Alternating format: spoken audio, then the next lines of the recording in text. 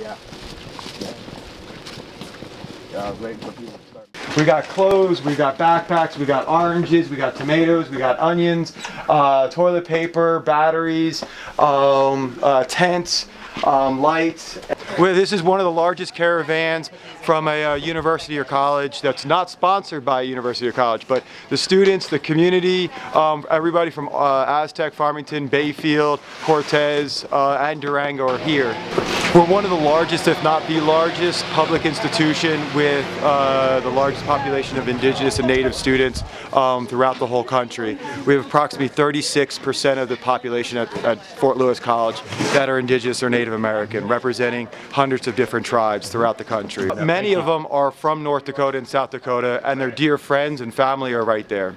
We made an obligation to be sober, non-violent, and to support the people up there. And then when we come back here, every single individual promised to do, to promote and do actions.